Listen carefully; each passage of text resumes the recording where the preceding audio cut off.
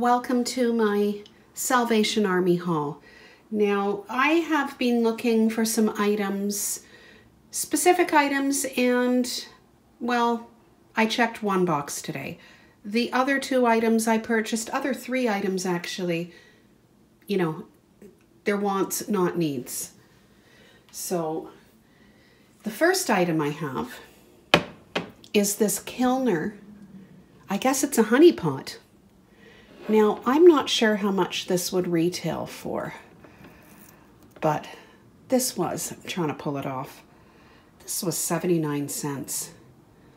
That is a beautiful jar, okay? Absolutely beautiful. You know, I find shopping at Salvation Army, I don't always find wonderful things, okay? I find more wonderful things at Value Village. But Value Village is getting more expensive. So, you know, if this were at Value Village, it would probably be $2.99 or something. So you can get some really good deals at the Sally Ann. Look at that. It's so beautiful. The next items I purchased are the half pint, or in Canada, we call them the 250 ml mason jars. Okay, there are two different varieties of jars here. This could be a Bernardin or a Golden Harvest half pint jar. I'm not sure. But if I went into the store today, this is what I would find for half pint jars. It has, you know, some texture to it, but most of it is flat, okay? The other four jars are the older variety of Bernardin. There is more texture to these jars, and they are slightly taller. They have similar designs, but there is more texture to them. I really like these. The reason I'm looking for more half pint jars because I need more mason jars like I need a hole in the head, okay? But there's a number of things that I want to can in half pints instead of pints. And that would be corn and some varieties of beans. Even carrots I would do in half pints. You know, in my household, when corn is used, there's always a bit left over in the jar that doesn't get used. And that goes for beans such as black beans, for instance. There's always some left. So I would rather just can half pints. Now, I recently canned Fiesta Ranch pinto beans, and that I did for the first time.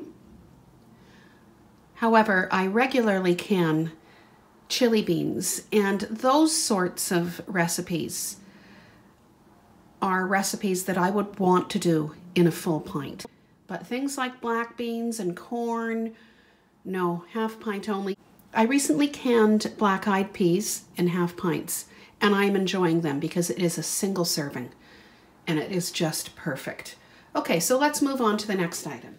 Okay, so the next item is a candle snuffer. I don't know if that's what you call it. I owned one of these years ago. This was $1.99. By the way, I don't know if I mentioned, but the mason jars were 49 cents each, okay? So this candle snuffer was $1.99. I think that is a little bit too much money, but, you know, there were candle snuffers with hinges. Now, I haven't had to use this sort of thing in a long time because typically this is the type of candle I burn. You know, the flame goes out when you put the lid back on it. However, for something cheaper like this, which I purchased at Dollarama, a candle snuffer is useful. So there we go. That is the third item. Now the last item, I don't know if I'm going to use this for some sort of challenge, but is this bamboo box. It was $2.99. Again, if this were at Value Village, it would have been more expensive. So this is really interesting because it expands. The pieces come out, so you could modify your, you know, how you store things. Okay, it is broken here somewhat, but you know what? That's a no-brainer. I can fix it. I just thought that was very interesting, and I saw it, I walked away, went around the store, came back, picked it up because it was still available.